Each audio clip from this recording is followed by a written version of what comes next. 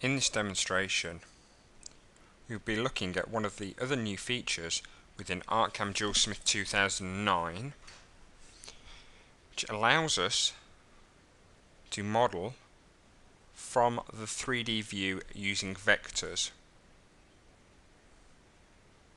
Now, to do this, come across to the 3D view. We need to come to our light bulb and turn on our vector drawer.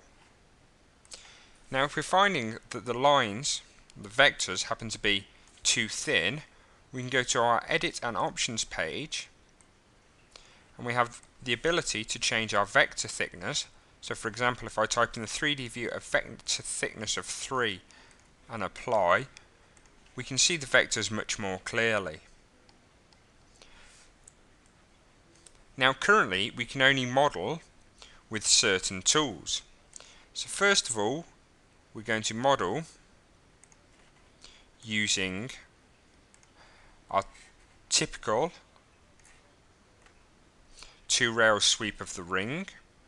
So we've selected all of our vectors within the same way, and we're now just going to calculate this. So 2-rail sweep is one of the tools which does work within the 3D view. Hopefully you'll be able to see the way we're moving over to with ArtCAM JewelSmith. And if I just select this vector here and open the shape editor and apply a slight dome angle and subtract it out, you can see the shape editor is one of the other tools which works within the 3D view. Currently you can't edit vectors, but you can see we have the potential to move this way in the future. So as you can see, our ring has been created.